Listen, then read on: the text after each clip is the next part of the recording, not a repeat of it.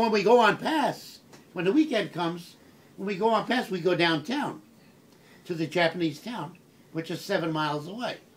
So we go downtown for the weekend, and we stay in a hotel there, a motel, and everybody looks for a girlfriend so they can get laid, right? So now, and our senior officers know that we're going to get down there and play with these Japanese girls, these geisha girls, which are like whores, you know. And so when you go, they give you this little tube. It's about as big as your finger, and you snap the ends off, and you stick it in your penis, and you squeeze it, and so if you screw that girl, you don't get a disease, because that's like a tube that protects you.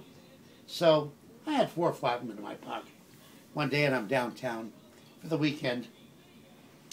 So I found this girl, and she was a real pretty little girl, and she wanted to go shack with me, you know. So okay, we go. So she goes, "You got cigarettes?" "Yeah, I got cigarettes."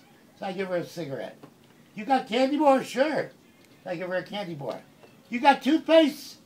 I didn't have any toothpaste, but I had the little tubes of penis medicine. I had penis medicine. "Oh yeah, I got toothpaste." No. So she was, you give to me toothpaste?" "Yeah, sure, I give to you." Reach my pocket and grab one of those tubes, say, you stick in your dick and squeeze it in there before you screw her. "Say, here, toothpaste." "Oh, thank you." She goes to the bathroom, breaks it off. She's brushing her teeth with penis medicine. With dick medicine. Oh my God. "Oh, good, tastes good." I said, "Good, have another one." "Good, have 2. Here's another one. Hey, brush your teeth with this one too."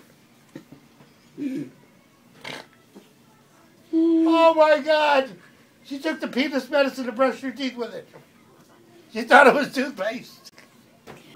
Well, you know, when you walk down the street in Japan, you know, the streets are very narrow, and there's a lot of people going back and forth, and soldiers going back and forth, and they have these streetwalkers that look for soldiers so they can go to bed with them and, you know, fuck them and all that. And they say, hey, if from across the street they'll holler, "Hey, GI, you want to fuck a bobo?" And I didn't know what fuck a bobo meant. It means you want to go to bed and get laid. I said, "No, but you don't want to fuck a bobo today. Maybe tomorrow I fuck a bobo. How about sakahachi?" What's that mean? That means you want to get sucked. "Hey, you want to fuck a bobo?" I said, "How about sakahachi?" 200 yen, 200 yen. 200 yen is about 50, 60 cents. Good, you know. Girl. And you are a so, good you know, girl. you can get whatever you want. They scream across the street at you. "Hey, soldier, American soldier, you want to fuck a bobo me?" "No, I don't want to fuck a bobo you." "You want a sakahachi?" "No, I don't want that either." You know? Go somewhere else. Call a GI over there. You know? And that's what they do. They're over there. They do anything you want them to do. All you do is pay them. Give them 200 yen. 200 yen is about 60 cents. That's cheap. You know? It's a good Yeah. deal. Good deal. Yeah, it's a good deal. It's a bargain. And sometimes they do run bargains, 150 yen. You know, now 360 yen is $1. So the 150 yen is about 40 cents.